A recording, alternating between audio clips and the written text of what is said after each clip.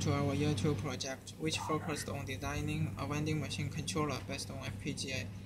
This video is intended to demonstrate our design on this DG2 board. In the beginning, I switch on the user reset by SW0 here to reset system variables to 0.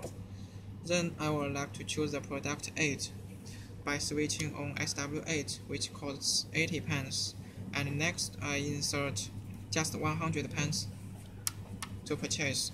The problem occurred here indicated by the change error LED, since the amount of coins stored in the machine initially are 0, which means the change is not available.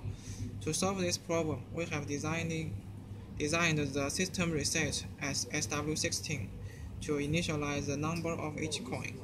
So now let me show you this. Reset again. Now I should switch on the system reset firstly.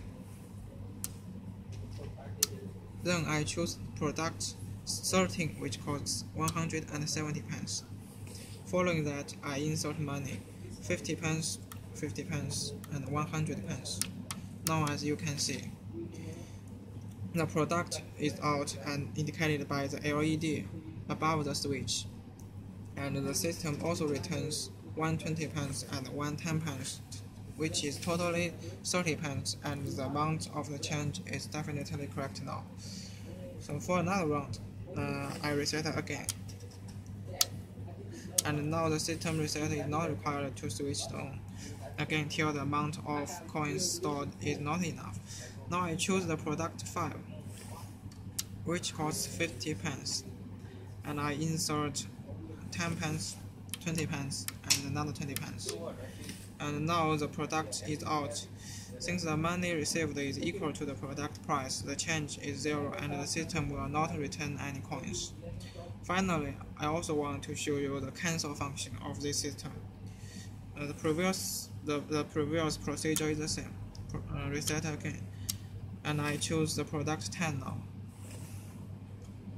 And now I insert 50 pence, 20 pence, and another 20 pence. So now I want to cancel the purchase and get all the money back. So I switched on the SW17 to cancel the purchase. As you can see here, all coins input are returned by the system, which is correct. Furthermore, I want to remind you that the user should always choose one product in each purchase. Otherwise, the system will report errors by LED G7. So that's all for our demonstration. Thank you for watching.